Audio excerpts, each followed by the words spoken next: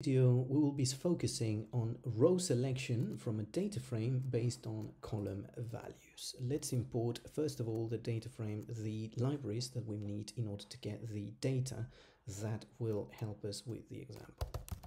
So import yfinance as yf, import pandas as pd. Let's focus on the stock of Apple. So the ticker symbol of Apple is Apple, like this, and then save it into an object called Apple. So yf download, and then the tick will be requesting a period of 21 years, and in addition we will be setting the actions parameter equals to true in order to get the dividends and the stock splits of Apple. Let's take a look at the head of a new data frame, and we have all the information that we will be using here. So the first thing that we can do is to modify or rename the names of these columns in order to avoid problems when selecting the columns in the future. So let's do this. Apple rename. And I want to rename the columns, adjust the close because it has a space, and I want to get rid of that space. So I'm going to be renaming it, adjusted close. And I also want to rename the column stock splits in order to avoid, or in order to get rid of the space.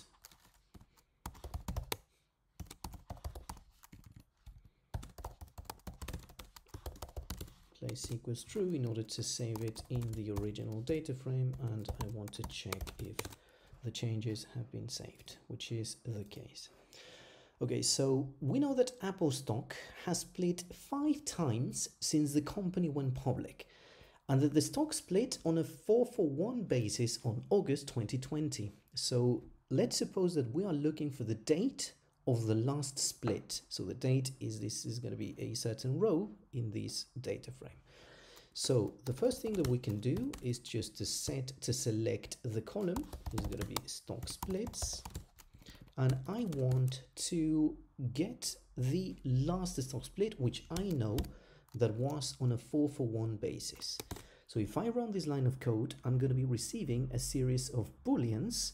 In this case, none of these that are displayed, none of the dates that are displayed on the screen corresponds to this condition. So in this case, the only thing that I need to do is to apply it to the object that contains all of the information. So this is the data set, the object where the information is stored, and this is the condition that is going to be inside a brackets.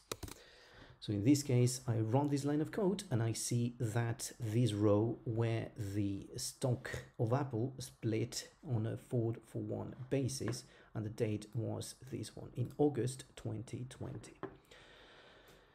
I can do, in this case, I can use, because loc is primarily label based, this is another option, but it can also be used with a boolean array, which means that we can use it to select rows based on one or several conditions. So let's take a look at the loc function in order to do exactly the same request. So Apple loc, and we include the conditions because it takes also a boolean series. So in this case, if I run this command, if I run this line of code, it will give me exactly the same information.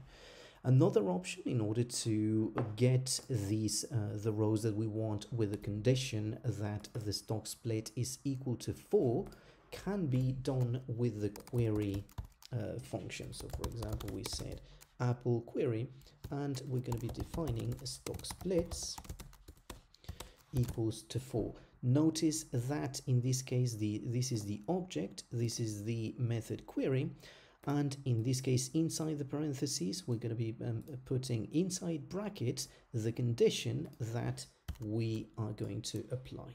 So we run this line of code, and it is going to be exactly the same outcome, the same output as with the previous two ones.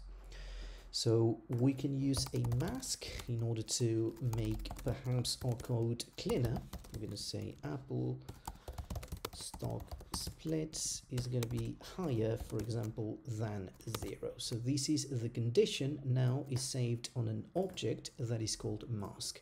So if we called the original data frame and if we apply that mask, then it is going to be giving us, it is going to be returning the data that corresponds to this condition.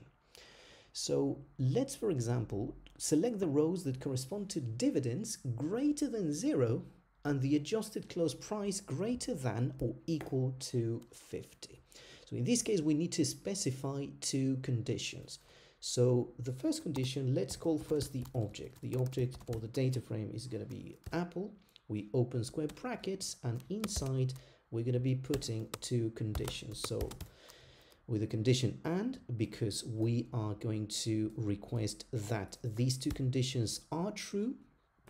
So we say that we want the Apple, the dividends of Apple, that are going to be greater than 0. This is the first condition, that the dividends of Apple are greater than 0. And the second condition is that the adjusted close price of Apple is going to be greater than or equal to $50. So in this case, these are going to be the conditions that we want, and we are requesting all of those rows that comply with these two conditions at the same time. So this is the way that we can do this. We can say we can achieve the same result with the query method. As we say, the query method requires less writing of code. So in this case, dividends higher greater than 0 and the adjusted close price of Apple, which is going to be greater than or equal to $50. So we run this line of code and we obtain exactly the same output that as previously with this line of code. So in this case, notice that sometimes the query can be slower, a little bit slower than the boolean indexing, but you can use it for larger data frames. So in this case, we can also apply the OR condition. For example, let's say that we want the dividends higher than greater than 0 and the adjusted close greater than 50. So in this case, what we want to do is OR.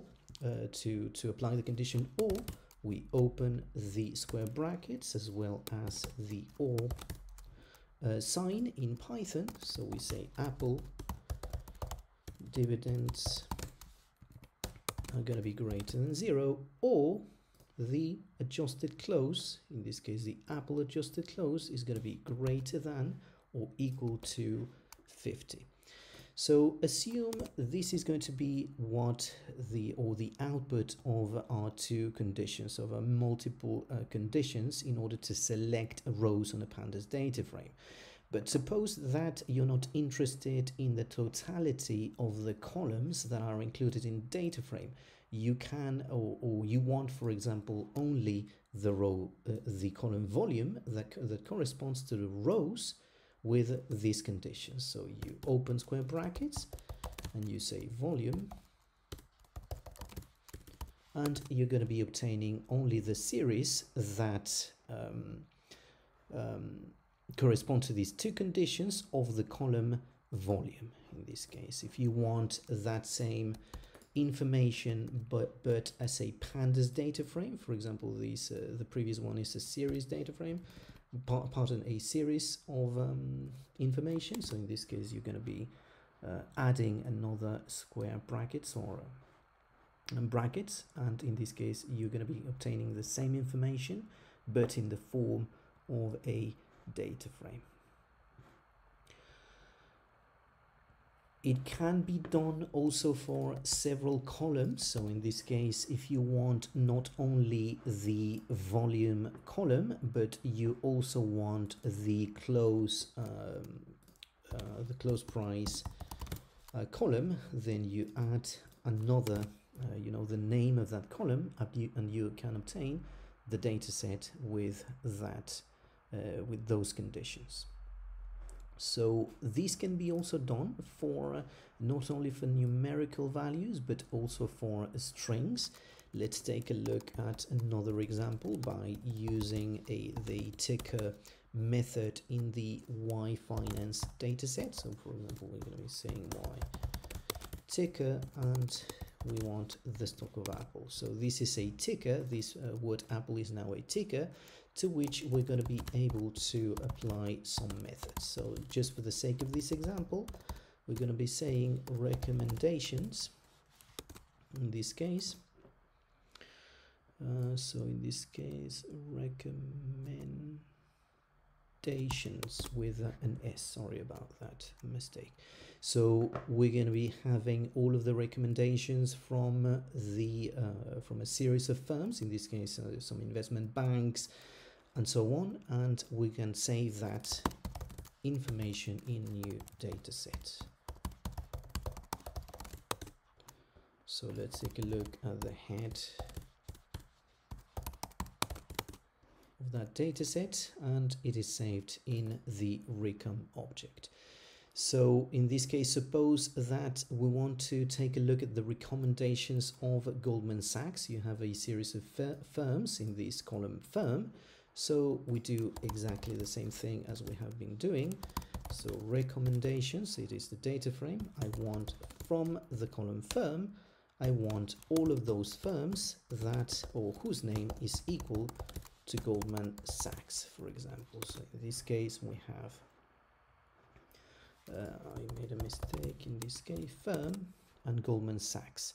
So in this case, you are filtering all of these companies with that name and obtaining the rows corresponding to that condition.